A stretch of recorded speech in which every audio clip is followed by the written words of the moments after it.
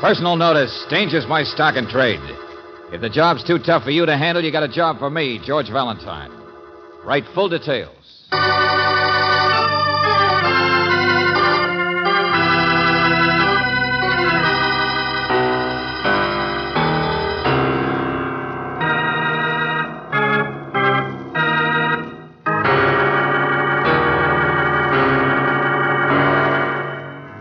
Standard Oil Company of California, on behalf of independent Chevron gas stations and standard stations throughout the West, invites you to Let George Do It.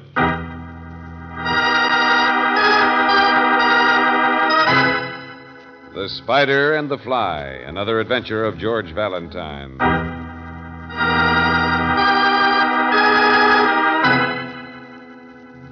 Dear Mr. Valentine, I don't believe in intruding on anyone. I believe that few as they are, the scattered residents of Oakview County are among the nicest people in the world, particularly to me, a newcomer in the past fortnight, a woman alone. But, oh, Mr. Valentine, I also believe that never in my life have I been so frightened and upset as I have by my very next-door neighbors. The strange people who hide behind the walls of the Barker estate. Now, please understand me. I can smile when people refuse to speak, when they put up bars and signs and sick their dogs on me. But when they nearly cause my death because they've torn up my whole road for the sake of secrecy, believe you me, the little worm turns. I'm so mad I could slit a throat from ear to ear. And you're the one who's going to help me to do it.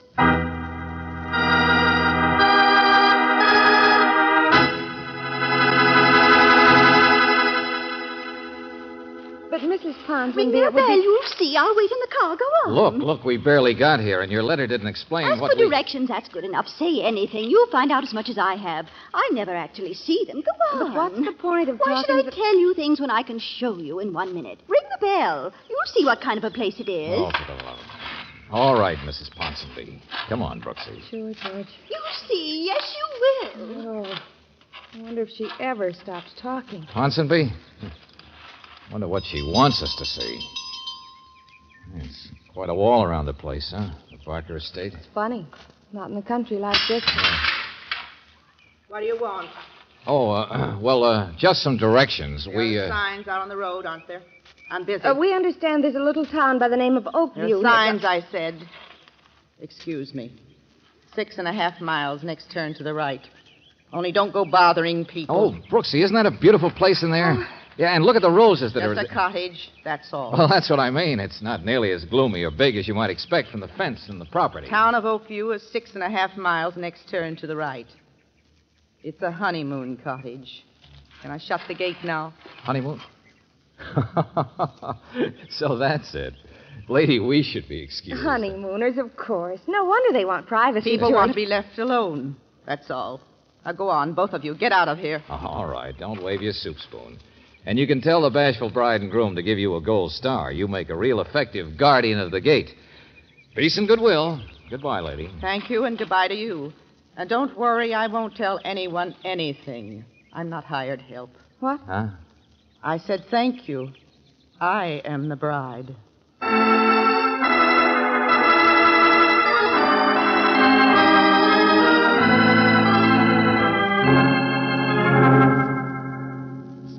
That's what they always called her, and she looks like one, too. That hatchet face, those gawky arms and legs. Name's Emmy. Just a minute, Mary. You see, Mary's lived around here for years, Mr. Valentine. She's my cook. Spider. Yes, indeed, the Spider. I remember... Just a minute, please, both of you. Now, look, I deal in facts, Mrs. Ponsonby, not gossip. Now, you forced me into offending this Emmy, so... Well, don't you think she's offended me? Didn't she you? Emmy Gunwaller, that's her name. Though heaven only knows what it is now, calling herself a bride. Oh, I've seen what he looks like, Mary. He's a short, fat man, about as sour-looking as she is. Groom, can you imagine? I saw him from the road driving back by the pasture and... For the last time, Mrs. Ponsonby, stop it, please. Now, listen. You're mad at your neighbors because they did something to a road, nearly caused your death, you said. Well, my car did skid where they'd torn it up. Only if it's the road I saw coming back from there, I'd say you don't have any kick coming. It's on their property. Go on, Mary. Tell him about Emmy. Speak your piece. Go on. Well, that Emmy Gunwaller, that Spider, she owns that Barker estate now. And 10 years ago, young man, she came here absolutely penniless. All right, so what? Is it any of our business or she... Absolutely penniless. And from the poor branch of the Barker family. She was taken in by Frances Barker. And the spider was her bosom friend. Yes, she took a spider to her bosom. And I remember... Slow down, will you? I remember once hearing that Emmy come right out and say she'd get that house, yes, and the Barker money. And then people wouldn't poke fun at her anymore, being an old maid so ugly. Well, we all thought the laugh would be on Emmy. And she'd finally be thrown out, as she should have been. Because poor little Frances, they said, was going to find herself a husband. Just a minute, A please. lovely, tall man from England named Frederick. And the spider was soft on him, too, only it was Frances, of course, who won out. But then what? Nobody knows. All I know Whatever is... became of Frances and her husband? 10 years later, here's the spider saying she owns the place. Do you understand what became of the real owners of that place? What is the secret the ones there now are so careful about? What did the spider Emmy do to that girl who took her in 10 years ago? Well, Mr. Valentine, don't you think somebody should find out? All right, I'll go calling again, Mrs. Ponsonby. And this time I'll stay long enough to clean up this curiosity.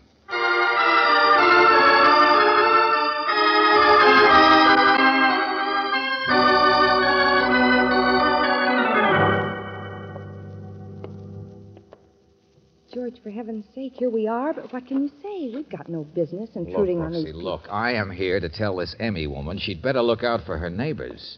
Ponsonby and her old cook and probably every other gossip. They're the ones to look out for. Yeah, I'm here to warn this poor thing and then go on home. Try to tell them we don't want any callers, Emmy. Please, we were very rude before. We only came to apologize. I'm Miss Brooks. This is Mr. Valentine. Your husband here didn't understand. We only wanted... What? Did you hear it? What? Her husband? This is Jeffrey Barker. Jeffrey is my cousin. Oh, I see. Well, some of your neighbors had assumed. I can imagine. A woman my age and the way I look. Yeah, and the way I look, I suppose, eh? The short, fat groom. Cousin, I'm her gardener, that's all, Mr. Valentine. Her gardener. The poor branch of the family. Oh, how do you do? Mr. Barker? Yeah, Barker, huh? The same name as the people who used to own this place, isn't it? Wasn't there a Miss Frances Barker who... Mr. Valentine, I think you should meet my husband. Oh, well, really, it isn't necessary. He hasn't been feeling very well. Oh, yes, it's important you should meet him. I can imagine what's being said. Frederick, where are you? Frederick? Yes, dear. Yes, Emmy. Right here. What is it? I was just smoking in the dark. Some people, dear. Miss Brooks, Mr. Valentine. Oh, yes. Pleasure, I'm sure. I haven't had a chance to get out much. Such a sinus. Neighbors, are you? Sit down. I wanted to show you off, darling. The man that I'm hiding. The fly. The fly that I caught. Yes, here we are, the spider and the fly. Emmy, dear, for heaven's sake. My husband's name is Frederick Lunsford, from England originally, more than 10 years ago. Emmy, really, my dear. Total stranger. Never mind, Mr. Lunsford, I understand. You want us to notice his name, that he's the same man who married Frances Barker 10 years ago. I want you to notice everything. You're here now, the first people. You're inside, and I want you to be satisfied. Mrs. Lunsford, what do you... Yeah. Requiescat in pace. 1909, 1941. Frances Barker Lunsford. Tombstone. Well, a memorial, yes. My first wife. It's Frances. She's been dead for more than 9 years. Uh-huh. Well, you know why I'm here, don't you? I came to tell you that your neighbors had hired me to find out your secrets. But you know that already. I came back and I married my dearest friend's husband. I used to live here and people didn't like me. I used to say horrible things because I didn't like them either. It's 1950, not 40. I used to say I wanted this house. I used to say I wanted Frederick. And now I've got them both because Frances is dead. Well, look, Mrs. Lunsford, I don't want to know all of your There's life. been no one here in the years between because Frances died just after they were married and Frederick went away. But we met again, he and I, just this spring. Oh, yes, all my secrets, Mr. Valentine, for you to tell that sentimental, gushy snoop who was with you in the car this afternoon. The juicy gossip, all of it, once and for all, because we want to be left alone forever. Forever. Emmy, you're embarrassing these people. It's absurd. No one need know anything. Mrs. Lunsford, we certainly won't... I'm sorry, Freddie. It's been difficult for Emmy. Francis was her best friend. I never realized, but Emmy even carried a torch for me. Stupid thing, but it's all 10 years ago. We are quite different people. Quite happy, and for heaven's sake, wouldn't somebody like a drink? You see what a nice fly I caught. Yes, darling, I'm too serious. They'll have a drink with us, and then we'll never be bothered again. We've told all our secrets, haven't we? We can close the gates now. I say, whatever in Come the on. name of...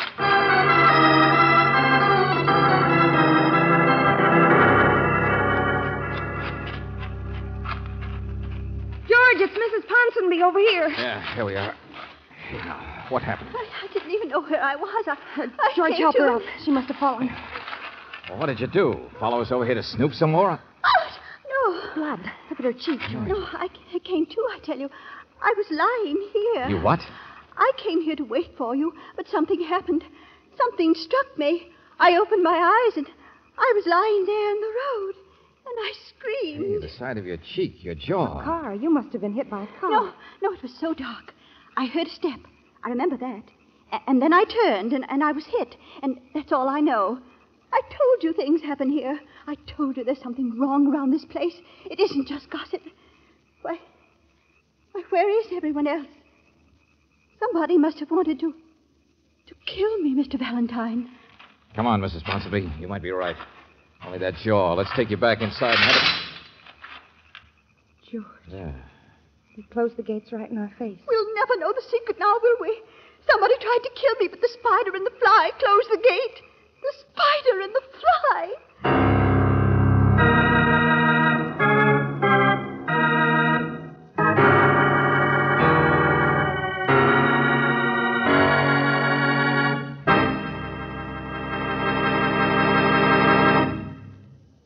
We'll return to tonight's adventure of George Valentine in just a moment. You may have been driving a car for years without ever hearing of the SAE. Those letters stand for the Society of Automotive Engineers, men who establish rigid standards for many parts of your car. Take the battery, for example. The Engineering Society requires that all new batteries come up to its standard for a life test, for ampere-hour capacity, and for zero starting ability. Now, if you want a battery that's built for long, powerful service, get an Atlas battery. It surpasses all those requirements set up by the Society of Automotive Engineers. An Atlas heavy-duty battery gives you 31% more starting punch in zero weather, 12% greater capacity to keep your car's electrical equipment working, and it has 89% more life cycles. Why not ask about a new Atlas battery tomorrow? Ask for it where you can get super refined, properly balanced Chevron Supreme gasoline. That's at independent Chevron gas stations and standard stations where they say and mean we take better care of your car.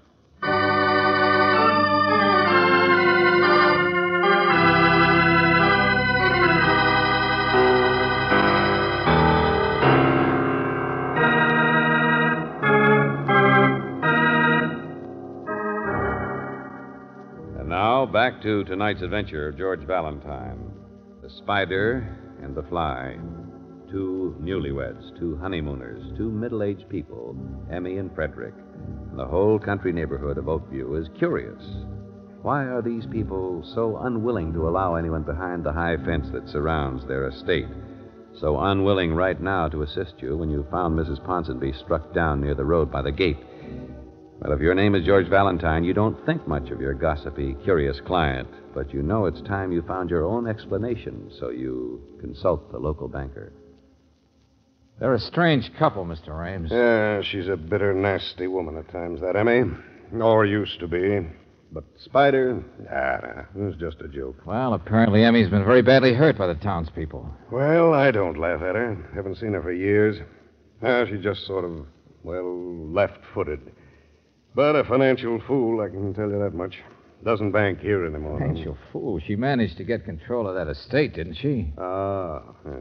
You've been listening to that cousin, Jeffrey Barker. Yeah, he thinks he should have gotten it. Distant relative. I was thinking about Lunsford. He was Francis' husband. Why didn't he get the estate? You dig deep just to find out why a woman got hit in the road. Well, you won't find out much. There's nothing wrong at that cottage. The place belonged to Francis Barker. Lunsford inherited the bulk of the estate, but not that house. Now, that went back to the family. Went through several relatives. Finally, this spring, Emmy got it. Now, there was no conniving, just a roundabout family inheritance. Funny part of it is, in the meantime, Lunsford lost most of his money from Francis. How'd you know that? Newspapers. He'd been married in between times, you know. Some Spanish girl back east. Had to pay alimony, that's all. No, I didn't know. No, it's not important. Except to show you it's Emmy who's the rich one now, and quite legitimate. Uh-huh.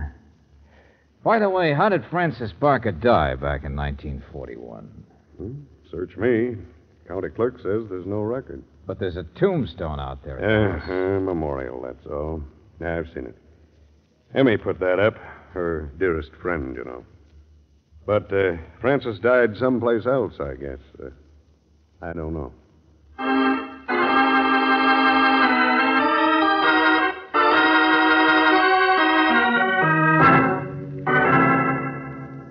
Now, look, Mr. Valentine, I have no reason to investigate. Sheriff, Mrs. Ponsonby was slugged by somebody out there. Well, Emmy, husband, Gardner, none of them know anything. And the most likely thing is it was just some prowler. Sheriff, do you know how Francis Barker died? What, that? Way back at... Oh, no, search me. Did you know Emmy herself in those days? Ugly, ineffectual, pathetic little woman. All bark, my friend, really, no bite. Have you ever met Lunsford? Oh, yes, she's down at the river early one morning. Was in swimming.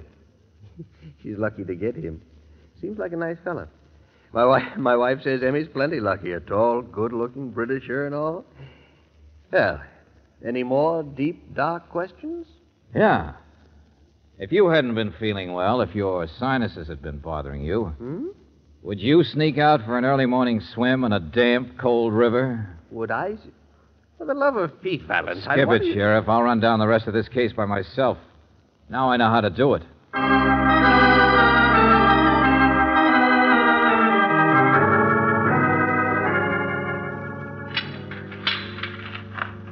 Gate's open, so let's walk right in. Last night I saw a car drive out. Miss Brooks was reading, and I noticed through the window across the field. You know, you notice everything, don't you, Mrs. Ponsonby? I don't know what you mean. I certainly don't know why you dragged me back over here where that spider... I think you do, Mrs. Ponsonby. What? Yeah, that spider stuff you throw around isn't very nice. In my opinion, ugly Emmy is a very tragic person. Oh, for heaven's sake. And you, on the other hand, have been a phony from the word go. What? Yeah, that's right. I'm on her side now. A phony? But I was struck by somebody. You don't think... Nobody could hit you in the face like that without you seeing who it was. I never believed that story of yours in the first place. Why, Mr. Valentine... Yes, you could have had a fight with someone out here while we were inside waiting to see Emmy. Sure. And remember something else, Angel. Bright Eyes here moved to this area only a couple of weeks ago, after the honeymooners had come.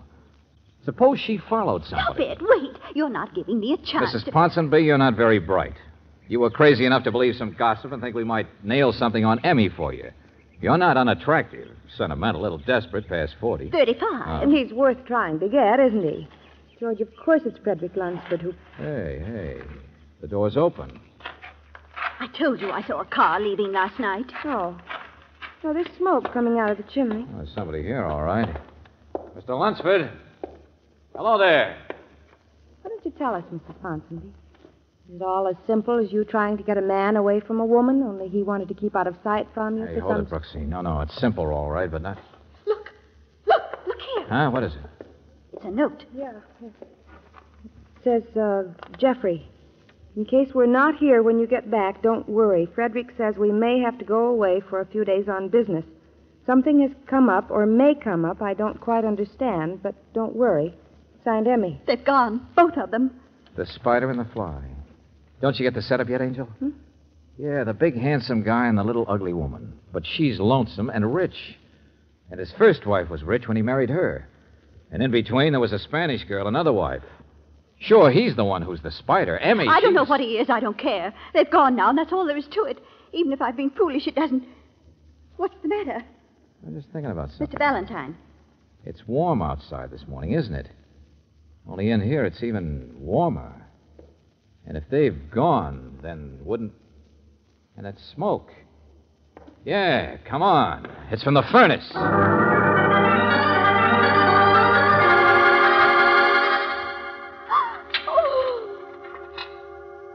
no. Oh, George. The fire's down, but it's been going all night. And look, there's a buckle, part steel. Even it's bent down from all the... And look, this silver filigree, it's a brooch. No. Emmy's brooch. Yeah, and here's her wedding ring. All right, Mrs. Ponsonby. Come on, snap out of it. This is no time to faint, sister. Come on. Oh, look, take care of her, Brooksy. I want to get the sheriff on the phone as fast as I can. A door slammed. Outside door, back. George, hurry.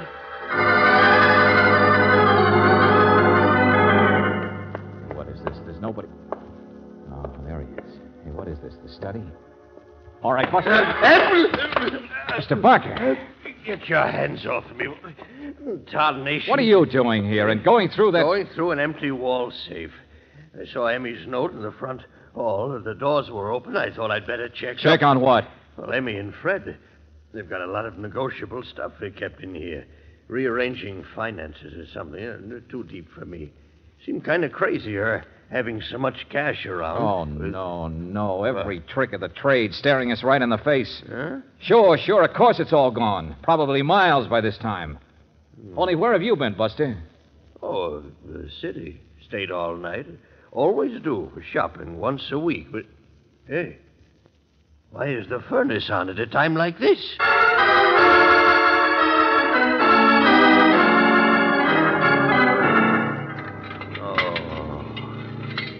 Emmy. Come here. No, I can see, Mr. Valentine. There's a gas blower in that furnace, too, you know. He never told me he'd had it put in. All the tricks. Sure, this was planned a long time ago, friend. 10 years ago. What? Well, I mean, when Francis died, he must have... Yeah, go on. Well, him and Francis went to South America on their honeymoon. There was something funny about it. She took sick and died of cholera, he said. Nobody could argue. He sent back her ashes. Well, from here on, it's a manhunt, isn't it? Yeah, I guess so, Brooksy. You all right now, Mrs. Ponsonby? Now that it's too late, are you going to tell us what you know about Bluebeard? Yes, I'm all right. Perfectly all right. George, wait a minute. That door we heard slam. Oh, sure, Angel. That was just... But it was an outside door, and Mr. Barker said he'd come in the front way. Didn't he, through an open door? Hey. So it was somebody else. Lunsford can't be far away yet, He George. doesn't have a car. Barker was using it. I thought it was funny he didn't wait for the fire to die down. My car's outside. There's open fields. He'd have Hey, to... quick, give me those keys.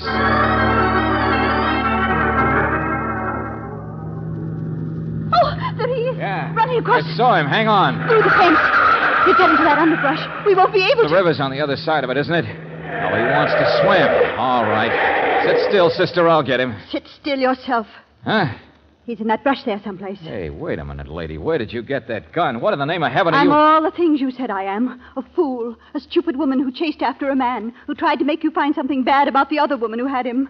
I love Frederick. I couldn't help it. Nobody can help it. Every woman he Look, meets... sister, this is no time for all I this... told him that on the road last night, and he hit me. No, don't move. I'm another one of his wives, Mr. Valentine. Oh, separated, yes, or divorced, I don't know. Even know. None of his women even know. They all trust him like that poor, stupid Emmy. None of his wives. I don't know how many there are. Maybe the police do. The ones that are alive. Mrs. Ponsonby, get hold of yourself, will you? That guy's in there. I never believed he'd actually hurt anyone. He took my money, yes, but I didn't care about that. And I tried not to wonder about a Spanish girl who died on her honeymoon. What? Yes, and then when you finally found out what had happened to Francis, it's my fault, don't you understand? Emmy's my fault. I could have stopped it. The same thing over and over, but poor, stupid Emmy I could have saved. Don't you see? It's my fault. And I called her a spider. Mrs. Ponsonby. Don't touch me. Look out. Valentine, I'm going to get him out of there. Nobody else is going to touch him until he's dead. All right, you've got the gun. Maybe you could have prevented a tragedy, so... Only before you get hurt yourself, you'd better pull the safety off of that... That's all right. Nobody's hurt. Stay there. Let me. He'll run. No, he won't. He's right there in the brush. He'll kill you. Be careful. Don't worry. Be careful. Now, don't worry. I'm all right. In here someplace. I'll take care of it. Nobody will be hurt. This tragedy's already prevented. Yeah, I can see you in there all right. Come on now. Come on, stand up. Never mind pulling the hat down. I can see you now. Frederick's clothes don't fit you too well. So come on out, Emmy. He's dead. I killed him. I waited all these years, and I killed him.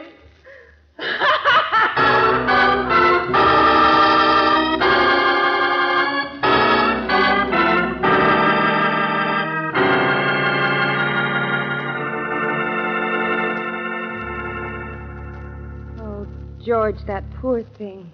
All those years. Yeah. Well, I suppose she loved him too, Brooksy. But she figured out what had really happened to Francis, I guess. And, yeah, pretty bitter revenge, wasn't it? Ashes for ashes. To wait until she could get money, until she could get him. It'd make him believe that she was just another soft-hearted sucker. Yeah, well, she laid it on a little thick, all that wanting to be alone and old Frederick Deere stuff she told us, remember? But how did you know he was the one who'd been murdered, George? Well, an old maid should have wanted to show off a husband. Yes, but that and sort of... high school chemistry. Buckle was steel in it, in the furnace, remember? Been in that heat so long it actually changed shape. Mm-hmm. But a light gold ring and a silver filigree brooch. At last should have almost melted. Oh, so they were thrown in later, after the body. That's it, an afterthought. Probably just before we came into the house. Besides, he wouldn't throw those things in there at all. If he was killing her, he wouldn't want to leave anything that would point to what happened. But she wanted them found, of course, like the note to explain her own absence that sounded as though Frederick were up to something. Like converting her money to negotiable things and taking That's them. right. She might have gotten away with it if we hadn't got mixed up in it. Police would have been searching for him forever. Oh, neat little web she spun, wasn't it? No. He was the spider. I don't know, George. Which is which? You mean Bluebeard? Mm-hmm. Or the Black Widow.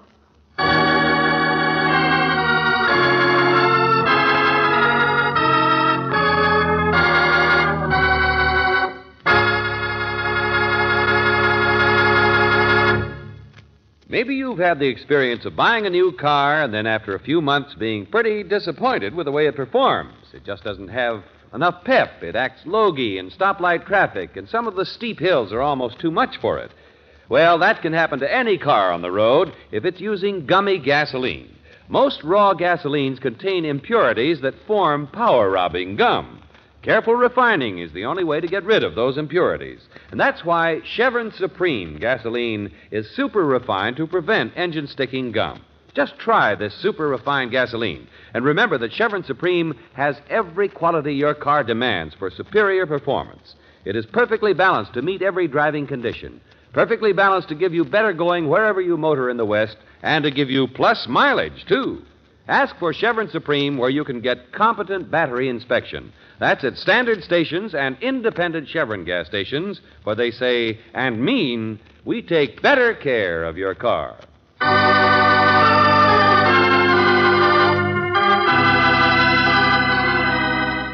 Tonight's adventure of George Valentine has been brought to you by Standard Oil Company of California on behalf of independent Chevron gas stations and standard stations throughout the West.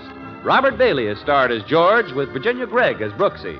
Let George Do It is written by David Victor and Jackson Gillis and directed by Don Clark. Noreen Gamil was heard as Emmy, Lee Patrick as Mrs. Ponsonby, Eric Snowden as Frederick, Margaret Brayton as Mary, Larry Dobkin as Jeffrey, and Bill Boucher as Ames. The music is composed and presented by Eddie Dunstetter. Your announcer, John Heaston. Listen again next week, same time, same station, to Let George Do It. This is the Mutual Don Lee Broadcasting System.